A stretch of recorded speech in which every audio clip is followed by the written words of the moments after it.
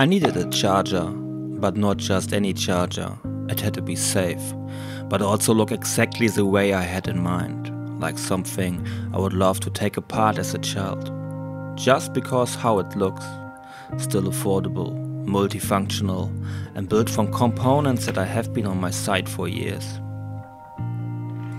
The power supply I'm reusing comes from an old laptop I used back in school. It only delivers up to 20 volts, but I needed at least 75. To solve that problem, I'm using this DC-DC converter, which can provide up to 120 volts. It comes with a small OLED screen, that lets me adjust the output power. Right now, I'm getting around 90 watts. How that will affect the charging performance? I'll talk about that later on. Before I sit down at the screen to design the project in CAD, I like to start with a rough sketch. No, I'm not a sketch artist or anything, so don't accept anything fancy. But I do have a certain design in mind. You know, the retro sci-fi vibe from the first Alien movie. Yeah, that's kind of what I'm going for. To be honest, the whole design ended up looking more like an 80s arcade machine than anything sci-fi or creepy. I usually work with Creo for my job, but for personal stuff like this, I go with Fusion 360. It's free, it does the job, and it keeps work and personal project nicely separated. Do you have a favorite 3D design software? If you do, let me know in the comments. Or are you more the kind of person who just builds first and lets the plan happen later?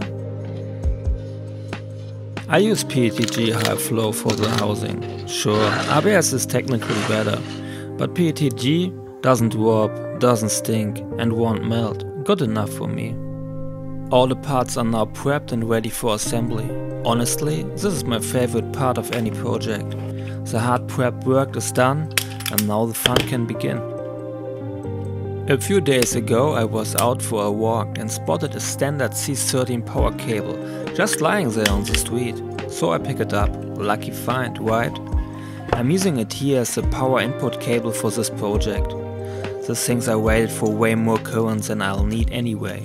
So, perfect fit.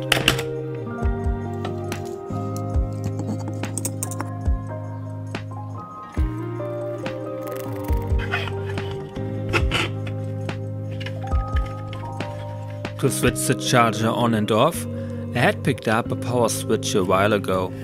But when I designed the case in CAD, yeah, I totally forgot to add a hole for it. Luckily, PETG is way easier to work with afterwards than PLA, so fixing that was not a big deal. Just to be clear though, the switch only cuts the power going from the laptop power supply to the charger board.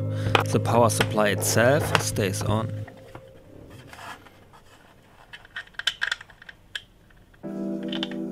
I designed the feet so they also act as the mounting points for the DC-DC converter. 2 functions, 1 part. To get the LCD screen to sit cleanly in the housing, I had to bend the pins 90 degrees to the side. That allowed me to solder the wires directly. Why solder them? Well, first of all, it saves space, and second, after the modifications, the original connectors just didn't fit right anymore. Even with good preparations, jumper wires never really want to be soldered properly. But it works well enough to hide the rough solder joints and insulate them at the same time. I went for my favorite little hack, the hot glue gun. A bit of warmth, a bit of stickiness, and everything sealed and safely out of sight.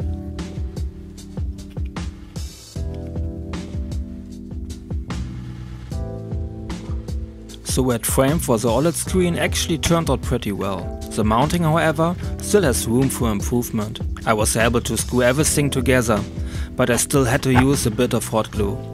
If I ever end up making a second version of this charger, that's definitely something I want to improve. Still, I was honestly surprised by how well the top and bottom halves come together. So, if you've been wondering about the weird rectangular hole, it's actually where the laptop power supply is supposed to go. Will it work with the heat it generates? Well, we'll see.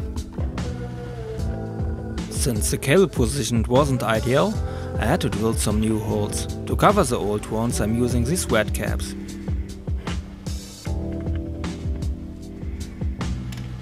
It's not exactly what I had in mind, but honestly, it turned out kind of charming.